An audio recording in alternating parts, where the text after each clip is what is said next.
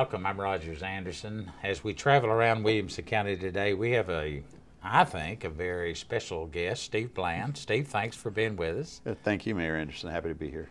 Steve is I think he's the executive directorship. He's MTA, Metro Transit Authority, the RTA, Regional Transportation Authority.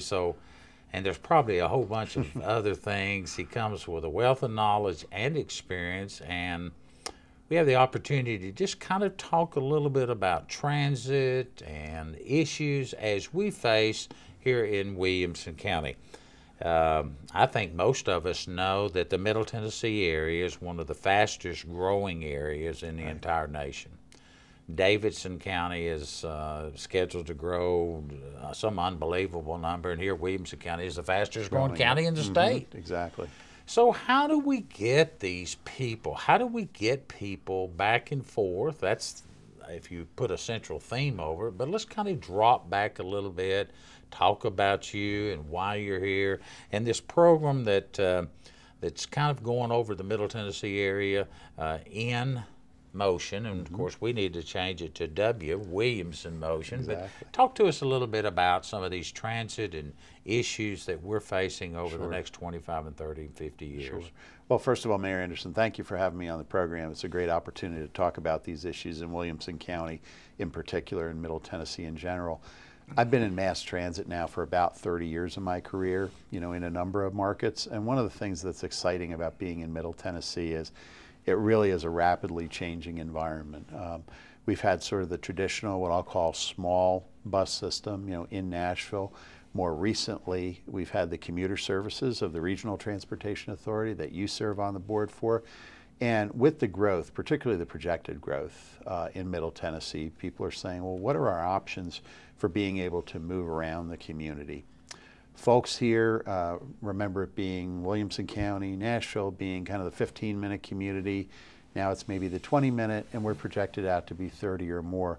So what we're kind of articulating is how do we put the right mix of improvements, roadway improvements, signal improvements, highway expansion, and mass transit together in an effective combination so Middle Tennesseans can continue to enjoy a quality of life, and we can continue to be one of the fastest growing regions in the country. Mayor Moore, Dr. Ken Moore, the mayor of Franklin, who's a good friend, and we probably should have had him on the show here to talk about it too. He often has made the comment in his speaking engagements and things, there's about as many people going to Davidson County to work, or in reverse, there's about as many people coming over from Nashville and Murfreesboro and Columbia in to work in the Cool Springs, Franklin, Brentwood area. Absolutely. And you talked about the really dynamic growth, and people think about population in that growth. What's really phenomenal in Williamson County is the projected job growth. It's a huge number of jobs now, projected to grow even more. And you hit the nail on the head. Whenever I'm commuting back and forth between, say, Franklin and Nashville, right around rush hour, if you didn't know which direction you were headed, you couldn't tell by traffic flow because it is super heavy in both directions. And now we see really the dynamic growth of the Cool Springs area in particular, but also in the city of Franklin and some of the other commercial developments that are just on the books. There really is a need for us to provide more options for how workforce gets there. And one of the things I talked to a group this afternoon in Williamson County about was the fact that as we do a number of public meetings around the region, we're hearing as much from people in Nashville about needing more options to get to the Cool Springs, Franklin, Williamson County area as we are hearing from Williamson County people saying we need better options on how to get into Nashville. Let's talk about some of the bus services we offer. Now, we're not going to exclude the rail. That just happens to be a very, very costly way to get people from point A to point B. And long after you and I are gone, there may be a solution. That doesn't mean we're not working on it, but that is a very, very costly solution. And takes a long time. And the other one is, and this is more in Commissioner John Schroer's area, who's the Commissioner of the Tennessee Department of Transportation. There's no questions. We need more lanes. We need more utilization of roads. Again, that is a costly figure, but that's not going to solve our total problem. That's not going to fix all of our ills to be able to get around. And roads, oftentimes, about the time you finish them, as we've seen on I-65 south and north, about the time you get them finished, it offers relief, it offers some solutions, but it also offers, as we're growing, we never can get ahead of it. So it's going to be a combination, a mix of everything. Yeah. One of the things I've heard Commissioner Schroer say, and Williamson County certainly will serve with Commissioner Schroer, he knows the issues here intimately, but he talks about the tools we have in the toolbox, and we really as a region have to make use of all of them. So as you've alluded to, roadway improvements have to be a big part, whether that's functional improvements, things like traffic signals, adaptive signaling, or roadway expansions, spot intersection improvements, expansion of the interstate corridors. Without a doubt, with 1 million more people projected to come to our region, those options have to be on the table. But you said it, very clearly, that if you add a lane to, say, I-65 right now, literally within 5 years of it being open, you wouldn't notice the improvement because the growth is that dynamic.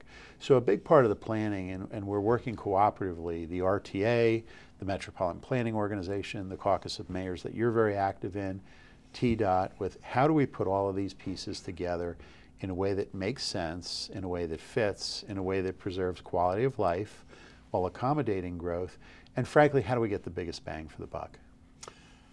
So In Motion is a program that's a good year old. It at its start, it had its genesis out of the Nashville area. Actually, about the time you came on board, which is a credit to you, a feather in your hat if that's it. I don't know that you can ever get all the solutions in it, but tell us a little bit about N, which stands for Nashville Motion, and what you're hearing out there, and what will that offer as you gather this data and information? Sure. Well, I don't think it's any secret to anyone who's followed mobility or mass transit debate in the Nashville metropolitan region that N Motion was sort of born out of the ashes of the AMP project. People may remember the AMP project in Nashville as a bus rapid transit project, very controversial. Ultimately, when Mayor Dean was mayor, he chose not to pursue that project. Coming out of that, one of the criticisms we heard was, there just wasn't enough upfront public engagement. So people who came out very opposed to the project said, look, if we had been involved earlier to help identify solutions, we probably would have been more supportive. So N Motion was really created to make up for that, that lack of early public engagement. The other criticism we heard was, well, gee, we get the project. The AMP was designed to be high-end, what's called bus rapid transit, essentially along the West End corridor in Nashville, from downtown Nashville out to the university area, Vanderbilt University area. One of the other criticisms we heard is, well, we don't see how that fits into an overall system. What impact does that have on Williamson County? What impact does it have on Sumner County, even the various neighborhoods of Nashville? So the overriding goal of N Motion was to do active public engagement. To date, we've engaged about 15,000 people, really in all 10 counties of the RTA's service area, significant participation in Williamson County. And what people are telling us is pretty consistent. In Williamson County, extremely consistent. By and large, it is, if you can get me from point A to point B with respect to mass transit, if you can get me from point A to point B faster than I can get there in my car, I will use it. Initially, we heard a lot of folks say, well, we're from Nashville, we're from Middle Tennessee, we don't use mass transit, we're not like New York or Chicago. We're certainly not like New York or Chicago, but we are consumers. And people say if it's affordable, if it gets me fast, if it gets me there fast, if it's convenient, I will use it because it is a better option. And that's a lot of what we're tying what we call our design principles around, is where are those opportunities where we can make it better than the alternative that they have. So Steve, we have a couple of bus routes we run in Williamson County. They start around the Murray County line down at Spring Hill and the Thompson Station area. Comes up, drops off at Highway 96. Thank goodness Williamson Medical Center allowed us to have some land over there. You can park your vehicle, you can catch the bus and go on into Nashville. There's two routes, the 91X and the 95X. We need more participation, clearly, about that. We need more participation, not just from the citizens, but as people are hearing about these and we're educating them, that if you've got a job that's specific in nature, that you can get to you need to be at work around 8 and you want to come home about 4:30, this is perfect. The backside of that is it's not for everyone. Right. And that seems to be the big hurdle that oftentimes we hear. Well, I don't start work till 9 and I don't get off here. I need to come home at a different time. Granted, but what In Motion in this whole survey is working towards is more flexibility in our overall plan. But today, we still have admirable, better than average ridership on those two routes. Yes. No, that's exactly right. And what we find is with the riders of the 91X and the 95X, the two routes that you mentioned in Williamson County, by and large, when we survey customers, the things that they ride that vehicle for, as you say, number one, has to fit my schedule. If it doesn't fit my schedule, it's kind of a non-starter. Number two is a cost advantage, and we're very fortunate. You know, you mentioned Williamson Medical Center. We have a lot of business partnerships, not just to provide the park and ride facilities. A number of our area Krogers provide park and ride, but we also have a number of regional employers who underwrite the cost of fares. So, for instance, Vanderbilt University underwrites the cost of their employee fares to and from work. So if you're a Vanderbilt employee, let's say living in Spring Hill or living in Thompson Station, you get on that bus, you're not paying for parking in Midtown Nashville, you're not paying to ride the bus, so you have that cost advantage. And even though you're in the same traffic on I-65 that everybody in their car is in, you can text without repercussion. You know, you can do your email, you can read your book, you know, you can do all of the things that as drivers we at least shouldn't be doing, even if some of us are doing them. And that tends to be, you know, the comfort and convenience factor for those individuals. But what's really lacking to this point, you hit on a couple of these points, is for people who need to work later or might have to adjust a schedule, that there aren't enough trips to attract as many as we would like. And again, I'll come back to a comment we've heard routinely from folks in Spring Hill or in Franklin or in Brentwood is, look, if I'm in the same traffic that I can be in my car, you know, what's the compelling reason for me to use it? We've kind of turned the triangle in a prior life long before I was mayor. You always set the issues at hand before you find the solution, and I don't want to get to the solution. I'm sure you do a lot quicker than I do, but we have to really look out into the year 2040, because if you started on it today, as I've heard the governor of the state talk about roads, if you started today, it's 6 years before they're driving on it.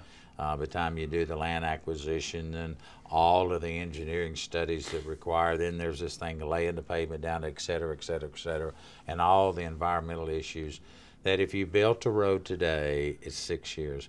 I'm sure to some degree there's a common denominator that runs parallel along with transit issues. What you're doing now is laying that base, getting it prepared for looking out into the year 2040. Yeah, exactly.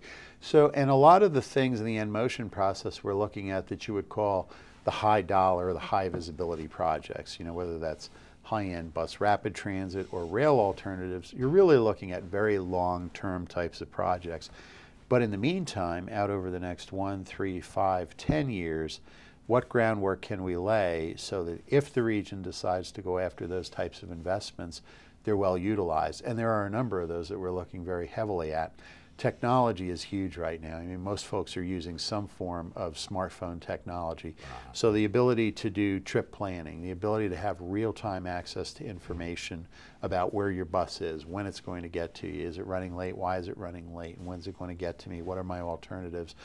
Even mobile fare payment, you know, not having to worry about, well, do I carry exact change, do I get a pass from my employer, being able to do all that with your phone. And ultimately, to expand that market, we're in a partnership now with Vanderbilt University on what they're calling their T-Hub application, which will essentially be a consolidated travel app for Middle Tennessee. So if you live in Nolensville and you're interested in going to a Predators game, you know, what are my options? What options are available to me? Well, if I drive, here's what the traffic's going to be, and here's how much it's going to cost me to park, and here's where that parking might be available. But what if I want to take transit? You know, what solutions are there? Where might the park and ride be? What does that schedule look like?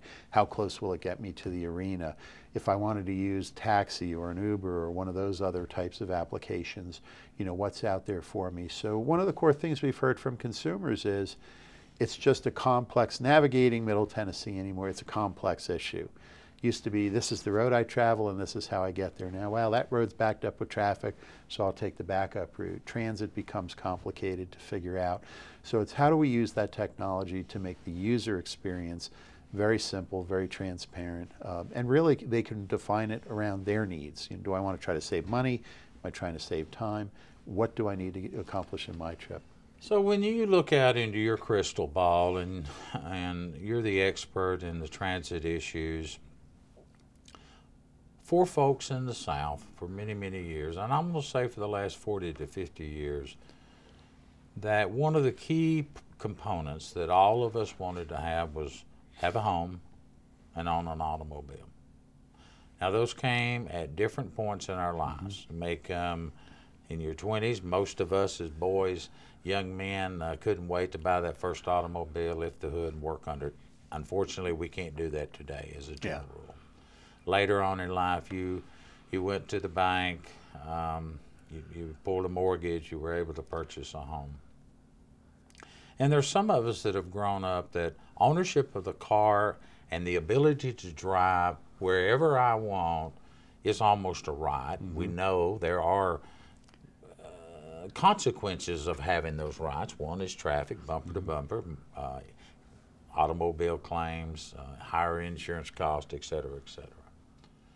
So how do you kind of bridge that gap that would allow an independent person making a good living, getting back and forth to his or her job, and how do we do that and still send that message you do have that freedom, such as what's occurring in Dallas, what's occurring in Denver? There are many, many places that have a very successful bus transit system that you don't have to worry about fighting your way on and fighting your way off. Well, I think one of the things is by promoting the message, you know, it's okay if you drive. Most of us are going to drive for most of our trips. But it's responding to that individual market. What are those situations where a mass transit solution may work better? I did a presentation, it was actually with the Williamson County Realtors Group some months ago, and gave the presentation. At the end of the presentation, one of the realtors raised their hand and said, look, I'm in and out of my car all day. I'm showing houses, I'm looking at properties, I'm meeting with mortgage bankers. I will never in a million years use mass transit in my job. But if I want to go to a Predators game on a Saturday night, and I don't want to have to worry about whether I have that second or third beer or not, and I had an option that were simple, quick, convenient, safe, I would absolutely use it. And in the cities you're describing, Mayor Anderson, that's what people are finding. You know, driving in those cities that have been, quote, successful with mass transit, Denver, Dallas, Seattle, driving is still the dominant form. Most people still drive for most trips. But take a few of those key congested work corridors, take a few of those key congested events, you know, hockey game, a football game, college sports, what have you, and make it a better choice. And all of a sudden the range of options really fans out. And I think that's what, if we've heard anything more from people in Middle Tennessee than anything, it's we want to feel like we have choice. We want to be able to pick the best choice for ourselves and our families for any given trip. We don't necessarily want to be bound to one. I don't want to be forced to ride a bus. On the other hand, gee, are there better options than just driving by myself, taking twice as long as it did 10 years ago? So how long is this going to take us, Steve, to find the solutions to some of these? Yeah. Well, I think some can happen very quickly. Others, actually I was speaking to a school superintendent. He said, you know, your job is a lot like mine. It never ends. You know, you don't fix education. You just keep working on it. And I think the same is true with transportation and mobility. For people in Middle Tennessee to take heart, I think a lot of the technology and service innovations can happen relatively quickly, relatively affordably.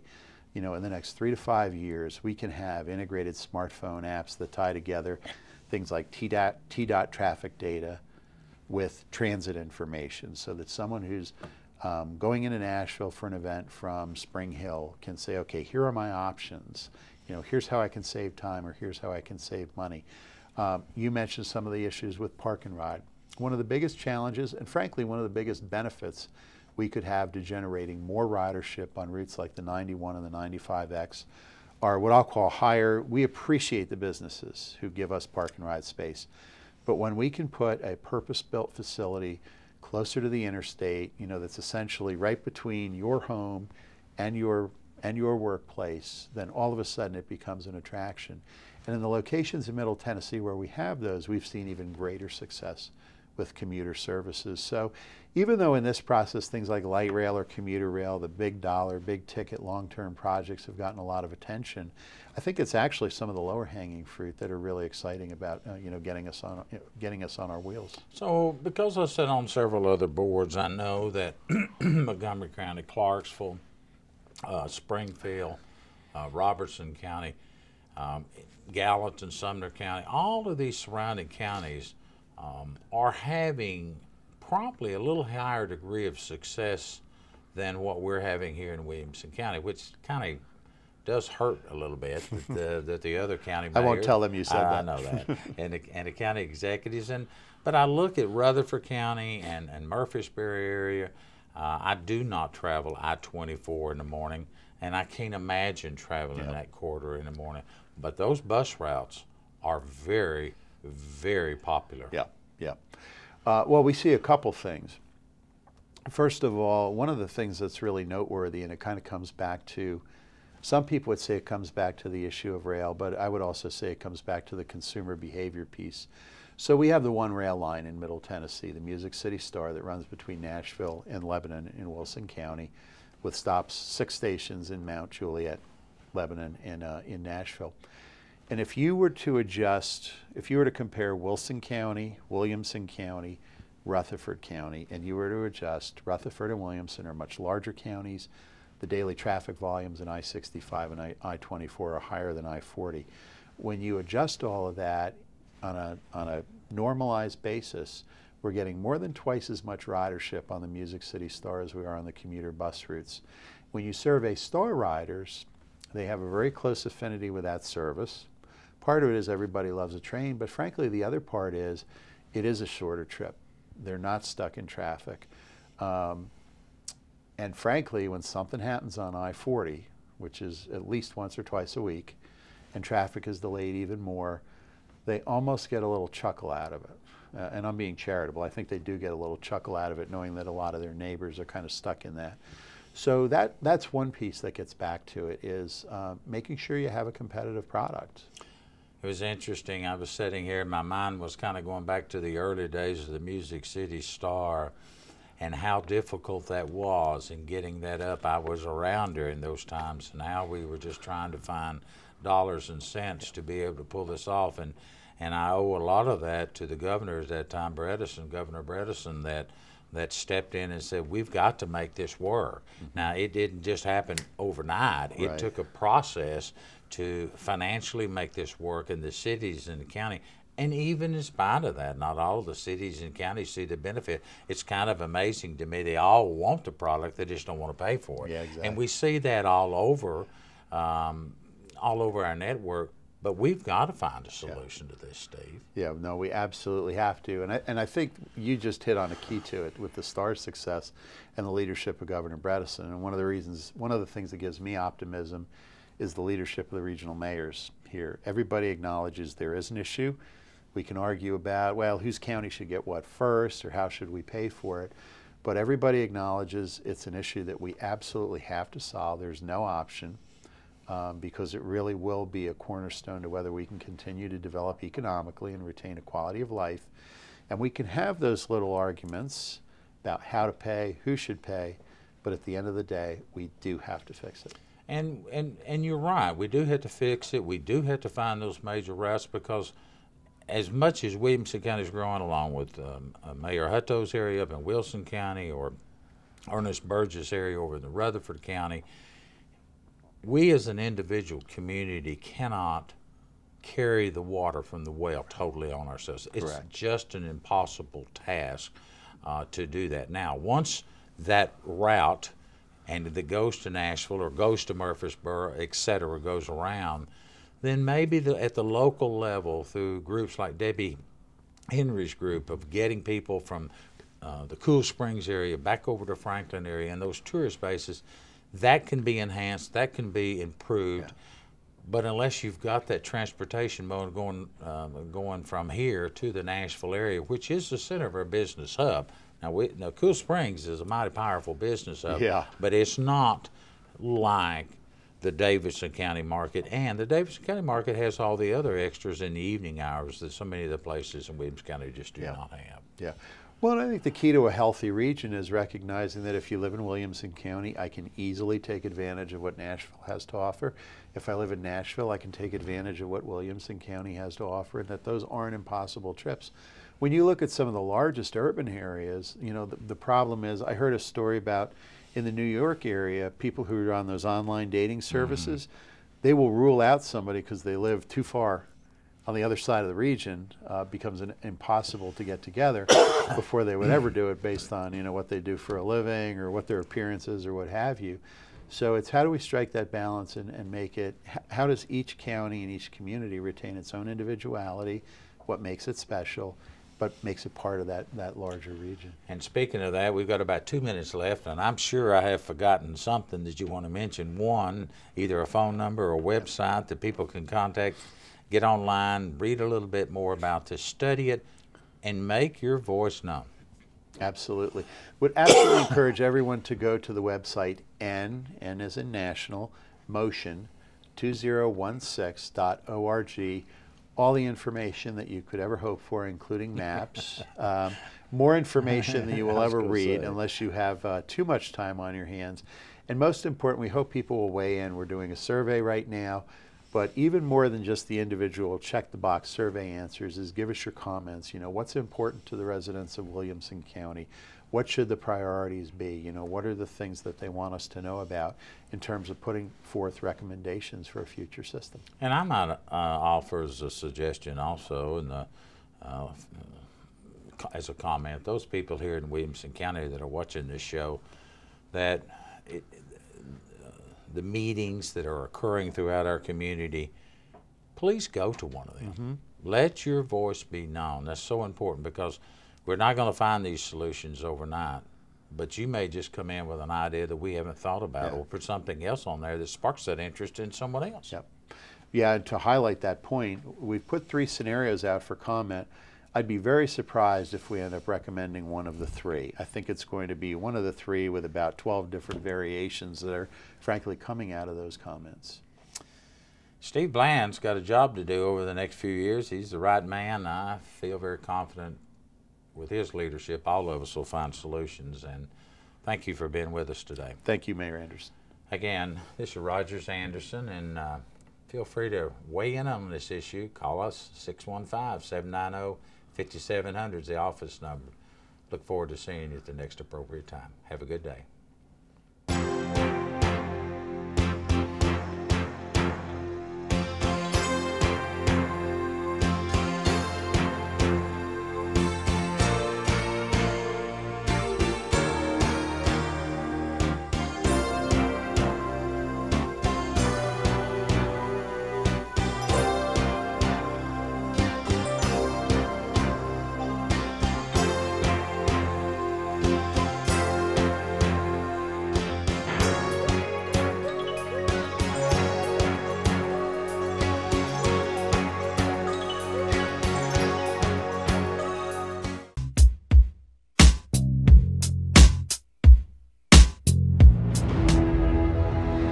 Nothing will stand in our way.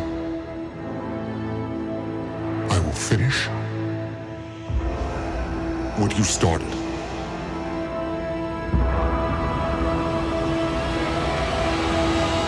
You know the library has a Star Wars club. Have you seen The Force Awakens? Come and chat about it and the other movies in the series. Bonus, you can dress up as your favorite Star Wars character, play Star Wars games, and chat all about things Star Wars.